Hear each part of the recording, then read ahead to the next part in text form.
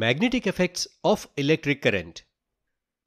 In 1820, Hans Christian Ørsted, one of the leading scientists, accidentally discovered that a compass needle gets deflected when it is placed near a metallic conductor through which current is passing. This observation demonstrated the connection between electricity and magnetism. That means he played a crucial role in understanding electromagnetism. Ørsted's observation helped in the development of technologies like radio, television, and fiber optics. The unit of magnetic field strength is named as the Ørsted in his honor. In this chapter, we will learn about 1. The shapes and directions of the magnetic fields of a bar magnet. 2. The magnetic effects of a straight, looped, and coiled current-carrying conductors. And 3. The domestic electric circuits. Magnetic fields and lines. Place a bar magnet on a cardboard and sprinkle some iron filings on it. Now tap the cardboard gently. We can observe that the iron filings arrange in a specific pattern. Do you know the reason for it? Magnets influence the space around them, causing the iron filings to feel a force. This force arranges the iron filings in a specific pattern.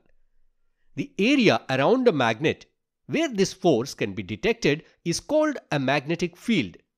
The lines formed by the alignment of iron filings represent magnetic field lines. Attraction and repulsions of a magnet. When we place a compass close to a bar magnet, the compass needle deflects.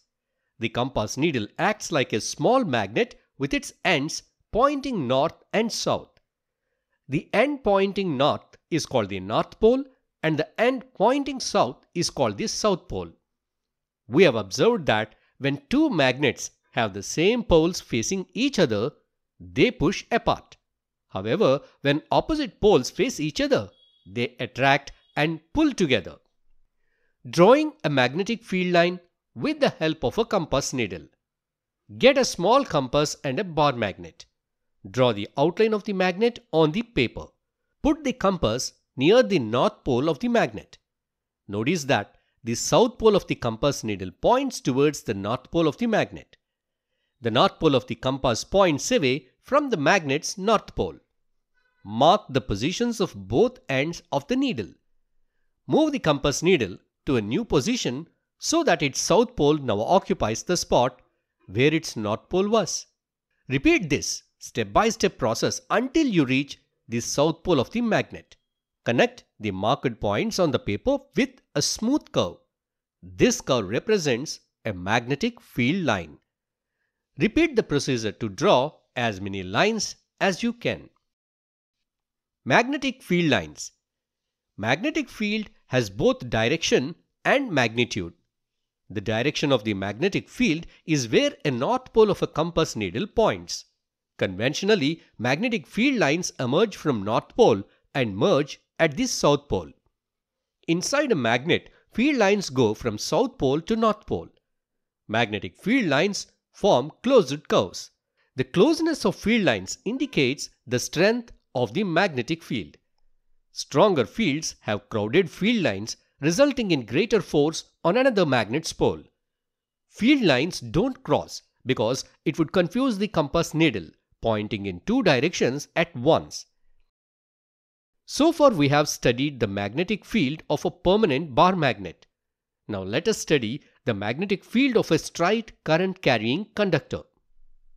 Magnetic field of a straight current-carrying conductor. Let us take a current-carrying conductor, a thick straight wire, and pass it through a plain paper. See that the paper is perpendicular to the wire. Connect the wire to a circuit and allow the current to pass through it. Now, bring a magnetic compass near the conductor. We can observe the deflection of compass needle. This indicates that the electric current through the copper wire has produced a magnetic effect. Let us find out the shape of this magnetic field. Sprinkle some iron filings on the paper and tap it gently. We can observe that the iron filings get arranged in concentric circles. This is the shape of the magnetic field and these are the magnetic field lines. But how do we know the direction of this magnetic field? Place a magnetic compass on the magnetic field lines to know the direction of the magnetic field. Relation between the direction of the current flow and the direction of the magnetic field. Arrange the conductor and circuit as shown. Now place the magnetic compass below the conductor and allow the current to pass through it. When the current flows from north to south direction, the compass needle deflects towards east.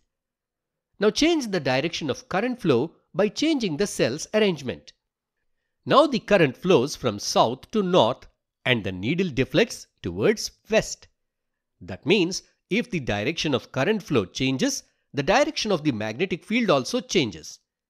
Relation between the strength of magnetic field and the amount of current flow. Arrange the conductor and circuit as shown.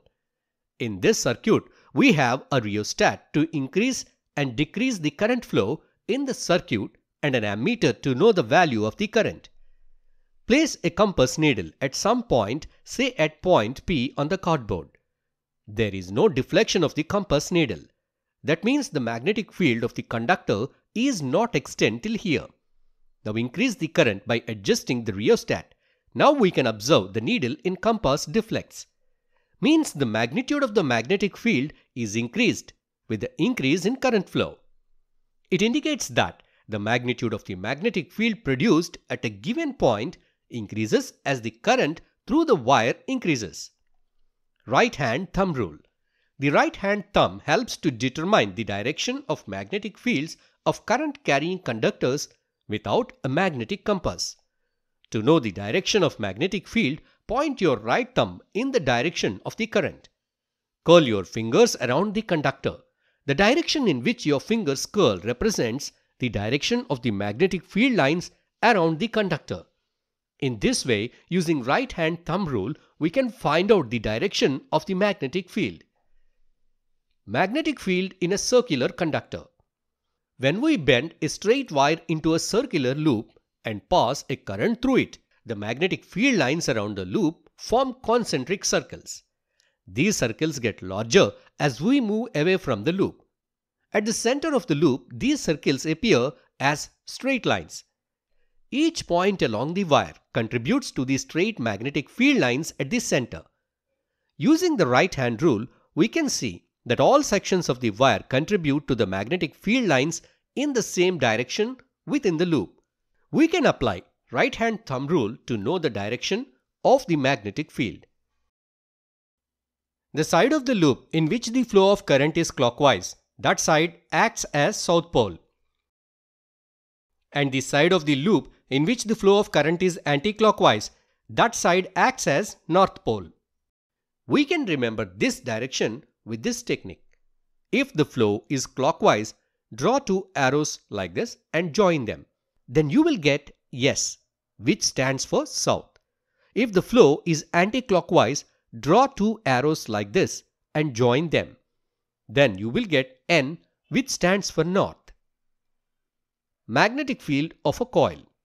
When an electric current flows through a coil of wire, it creates a magnetic field around the coil. This magnetic field is stronger because there are more turns in the coil, and it becomes even stronger if the coil is wound into a tight spiral. The strength of the magnetic field depends on factors such as amount of current flowing through the coil. Magnetic field due to a current in a solenoid. A coil made of numerous circular turns of insulated copper wire closely wound in a cylinder shape is termed as solenoid. The magnetic field lines around the current carrying solenoid are similar to a magnetic field lines of a bar magnet. Both exhibit similar behavior and appearance. In a solenoid, one end behaves like a magnetic north pole while the other acts as a south pole. Inside the solenoid, the magnetic field lines run parallel and straight. This uniform arrangement signifies that the magnetic field strength remains consistent at all points within the solenoid. A robust magnetic field generated inside a solenoid can magnetize magnetic materials like soft iron placed inside the coil. The resulting magnet is known as an electromagnet. Force of a current carrying conductor in a magnetic field. When an electric current flows through a conductor, it creates a magnetic field around it. This magnetic field can exert a force on a nearby magnet. To determine the direction of this force, we use Fleming's left-hand rule. According to this rule, if you stretch out your left-hand thumb, forefinger and middle finger perpendicular to each other, your forefinger points the direction of the magnetic field. Your middle finger points the direction of the current, and your thumb then indicates the direction of the force acting on the conductor.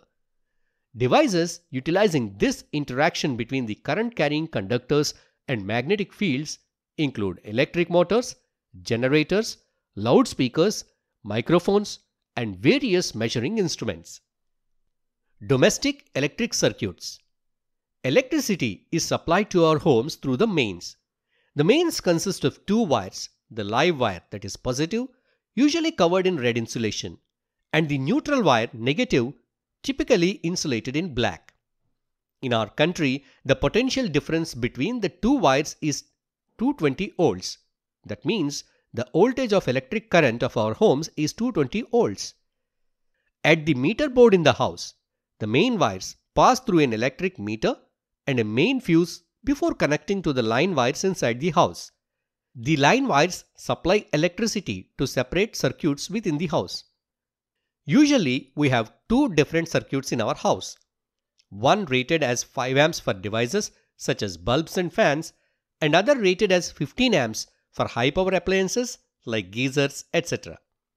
The earth wire, insulated in green, is connected to a metal plate buried near the house. One of the primary purposes of this earth wire is to provide a safe path for electrical currents in case of a fault.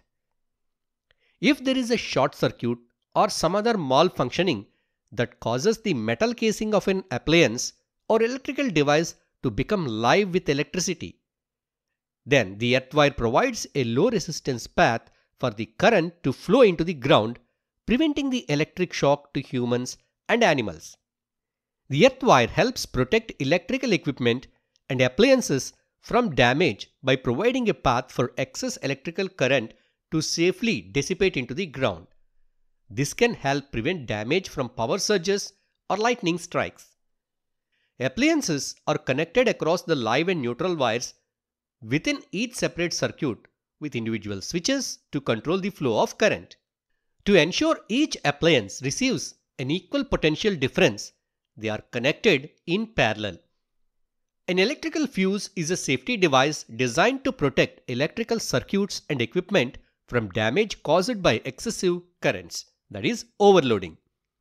Overloading can occur due to damaged insulation or appliance faults. It results in a sudden increase in current known as short circuiting. Overloading can also result from a spike in supply voltage or by connecting too many appliances to a single socket. How does a fuse works? Fuse consists of a thin strip or wire made of a material that melts easily, such as copper or silver. It enclosed in a protective casing. When the current passing through the fuse exceeds a certain level, the wire heats up and melts. This breaks the circuit and disconnects the power supply. This is all about the magnetic effects of electric current. Thanks for watching. Please like the video. Please share this video with your friends. Please subscribe to Great Booster channel. Press the bell icon to get all the latest updates. Check the description to find links of other useful videos. Check the end screens for our new videos.